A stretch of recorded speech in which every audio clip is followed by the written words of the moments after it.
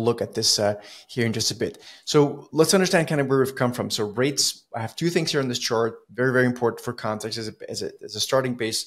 We have a 2-year yield. So these are 2-year treasury note yields. And you can see we've come from 5% down to, again, as I'm recording this, just a shy of 4, actually closer to 3.9%. At the same time, this purple line here has also moved down, and that tends to have a pretty good sort of tracking with yields, and that's the US dollar. So the US dollar has gotten punished as yields have come down because, of course, as yields go down, one will find more attractive yield opportunities elsewhere if yields remain relatively higher somewhere else. So that's what's been going on, and I think people are getting a little bit over their skis in terms of the wishful thinking of lower rates. What I keep saying about this, and this is, I think, one of the more important points, even though I did say before I'm not going to rank these important points, but I do think this is actually one of the most important. I think one thing that a lot of people tend to underestimate at this point in the cycle is that if rates continue to drop at an accelerating rate, at some point the equity market's going to freak out. I personally think the Fed is seeing something in the economy. Certainly the unemployment rate's inching up, I think 50 basis points or so, something like that here or there. So I think they're seeing something probably in the consumer is my guess, because they have a lot of data. And if you go back to the great financial crisis, in hindsight, that they have admitted that the Fed and the Treasury actually have a lot more data points that I think people believe that they have a look at, even though they don't have a great track record of kind of leading us to soft landings, which is a whole nother point. But anyway, so I think just be mindful if you're an equity investor, at least certainly we are, and we are to our clients as well. If rates continue to drop, I think, 2-year yields less important than 10 years. So let's go to 10-year yields quickly. I think if 10-year yields drop much below 3.6, and again, if it happens quickly, I think that could be a point where equities don't like it much. Let's talk a little bit about, before we get to U.S. stocks and stuff like that I know everyone cares about, let's build a framework here within which we can work and kind of back out. One thing that was very concerning to me was the way in which we rebounded from that volatility spike in early August. I'm showing you here the Nikkei because that is ultimately where a lot of the bouncing started. We had a sort of a mini flash crash, if you will, or I guess it was kind of a crash on August the 5th, the Nikkei, as the yen basically started to rally. So this is what I'm showing here is a chart of the dollar yen. So yen went down. Yen went up, which meant the dollar went down. That's the same chart I mentioned before. The dollar has been weak here, certainly for the past few months or so. And again, I think if rates collapse here further at an accelerating rate, then the dollar would certainly probably remain somewhat weaker. But I think also equities would join. So if you kind of all bring all this together, I'm going to just quickly show everyone a chart here that brings all these things together. So I'm going to create a picture here of the 10-year yields. I'm going to add, just for fun, the dollar index. Actually, not just for fun. This is really important. And I'm also going to add equity. So let's add the S&P 500 here for good measure. And so what I'm showing here now is basically a chart that is most disconnected on the equity side. That does not mean that yields have to go in a completely different direction.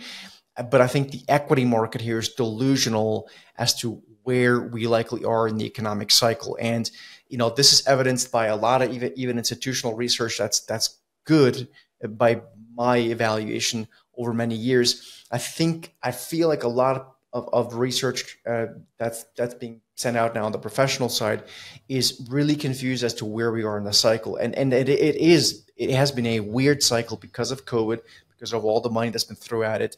And so, people either think we're in the early part of an expansion or we're very late cycle. I happen to think we're in a late cycle. But again, some people think we're completely somewhere different, and that gives us completely different conclusions. But if this correlation here were to hold true at all, meaning dollar lower, bond yields lower, then at some point the equity market will probably go lower as well, or at least not a lot higher, and even if only from a seasonal perspective. So before I show you a seasonal chart that I've been showing around for the past 2.5 weeks or so, let me just quickly go back to that volatility point that I made before. The VIX, or more importantly, the VIX futures, I think are more important here to watch more true. The VIX futures spiked up to, let's call it the high 30s on August 5th, and then basically went right back down towards 15. I don't think that's healthy. I think it's also a function of algorithms basically that rule the trading day these days. They have no emotions. They will buy, no questions asked based on what their signals are. And I fear, I shouldn't say fear, because I think it would be perfectly normal and it'd be healthy, that this VIX spike was not a one and done. We're going to see another one. And that is also one thing that we can now look at a seasonal chart for. And again, I've been showing this chart around, so if you've seen this before or heard about it from me, then this will be a good sort of reminder. If you haven't seen it, then this may be a good first to look at as well. So basically what I'm looking at here, or what I'm describing, is a seasonal chart in election years, US election years. We're in the 4th year of a cycle here right now with the elections, of course, this year in early November. And basically what I see is the equity market, and I see this empirically as well, likely topping out here into early September and not bottoming out until either just after or maybe just before the election.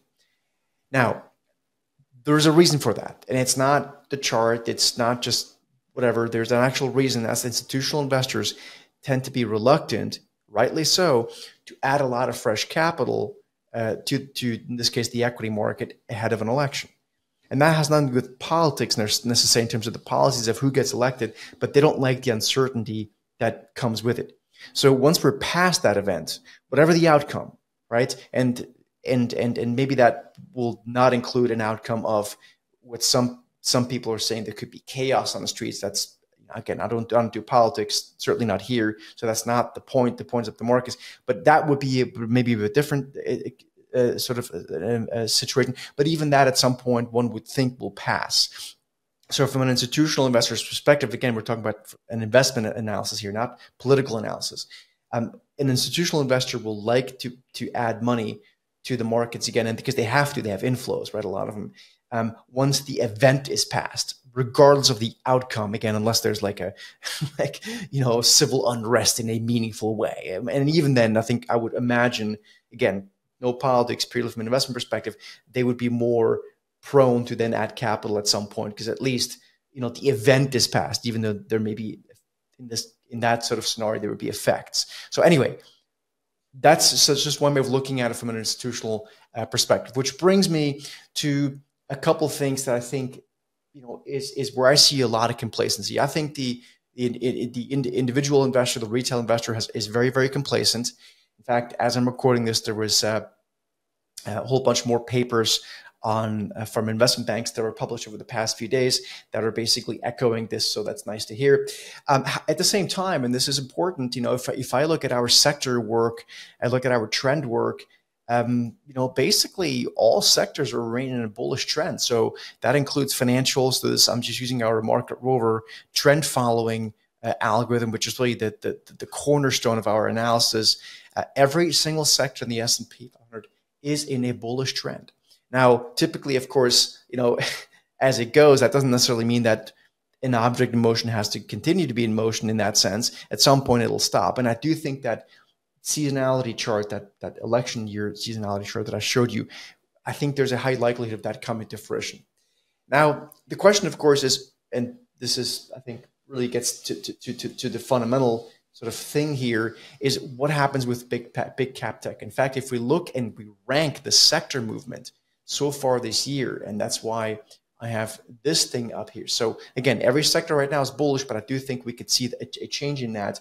If I rank these sectors, and if you are listening and you are a annual or lifetime member of the Market Rover, you have access to this tool as well, where we can see that year to date, the best sectors are not tech. Okay, it's financials, utilities, communication stocks, because there's a couple of them in there, and basically consumer staples and healthcare. Technology is in like 1, 2, 3, 4, 5, 6. As I'm recording, is in 7th place, doing well, right? The XLK, which is the the tracker ETF for the S&P 500 technology sector, is up almost 15% as I'm recording this. But financials are up 22, utilities are up 22 and change. Communications are up more than 20, right? That's a huge spread. If you think about it, that's 600 basis points or more in performance, meaning 6%. And so it really gets me to where are we in terms of some of these big tech stocks, including and maybe most prominently, let's understand where's NVIDIA. I'll just quickly mention this because, again, I think a lot of people follow the stock, rightly so. Good company, a lot of growth, important stock here in this day and age. But it's also important to understand that this is a stock that has now gapped higher after earnings, I believe 4 out of the past 5 times. So it gapped higher in the February 23 quarter. It gapped higher after earnings, notably in the May 23 quarter, so reporting an earnings announcement. Then again in February the following year, meaning this year, and then again in May of this year. But it didn't gap higher on the earnings report that we after the earnings report we just had here, or just a few days ago, I guess a week ago, something like that. In late August. And so typically speaking, the reason that these up gaps happen is because analysts are still underestimating the growth of the company, right? But at some point after, typically after 2 and sometimes 3 up gaps, in this case, NVIDIA had 4, but again, it's NVIDIA, right? So bit of its own beast just because of the chart chasing we having, and everyone's very bullish the markets, or everyone's, this can exacerbate moves, and also of course algorithms which can really get these things moving. In this case, the stock moved up, it gapped up 4 out of 5 times because analysts were still too sort of bearish. But I think now a lot of analysts have caught up, and indeed the rate of growth, right, is slowing in NVIDIA. It's not a bad company. It doesn't mean one doesn't have to own it or short it. It just means that the rate of growth is slowing, and at some point it wasn't able to surpass the highest analyst estimates, right? And that's maybe enough for this stock to be done going up for quite a while, right? And this is not a fundamental call necessarily, as much as it is a structural call. We know that everyone's long this stock in 5 ways in many ways. I said maybe too many ways, right? So this could also ultimately, speaking of algorithms, lead to algorithms start to become net sellers of things. And just like as algorithms have been buying things on every single dip, they may start to sell things on every rally. So that's a possibility.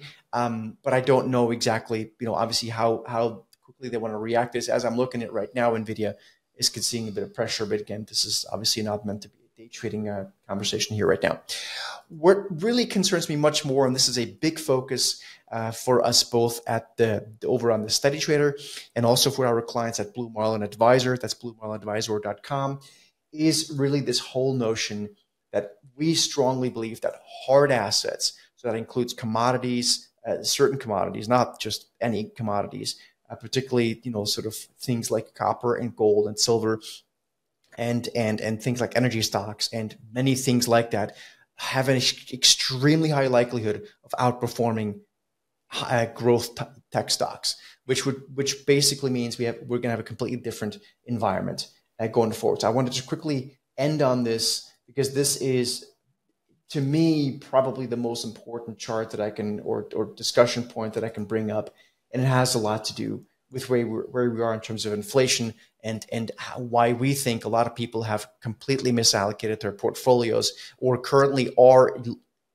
allocated in portfolios that really were great portfolios for the past 10, 15 years, but we think will be terrible portfolios going forward. So just to give you a little bit of an idea, and this is, again, I'll take you just for a second through a bit of a history lesson of inflation in the United States going back to the late 1960s. Essentially, inflation, I'm looking at CPI here, that's the Consumer Price Index, basically peaked in the early 70s and then had another movement of inflation into the late 70s. But then that was it. And a lot of that had to do with the end of the Cold War. We entered into a period of disinflation, basically starting in the early 1980s all the way through probably 2020. So let's call that 40 years of basically disinflation. So the average European, or well, you're actually European, I should be careful because there's different, obviously very different countries, but let's call it Western European and certainly US investors have never really seen an inflationary environment, or at least not one they really remember. Let's put it that way, at least. And that's a problem because we really think we're out of this 40-year period of disinflation. The disinflationary environment was further sort of spurred by China entering the WTO, and I believe just the turn of the century, going into the year 2000. And that continued up until basically COVID. And now we've got a new era. We have a geopolitical divides. We have, global debt, energy demand. I don't have time here to go through this whole dissertation, but it's a completely different world.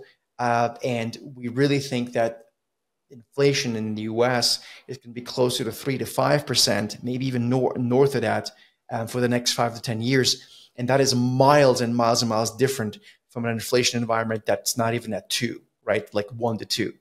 It's going to require a completely different asset allocation. In fact, and this is maybe a touch of a stretch, but because there's not a lot of data on this just yet, but this is interesting to watch. And I found this chart in full disclosure on Twitter.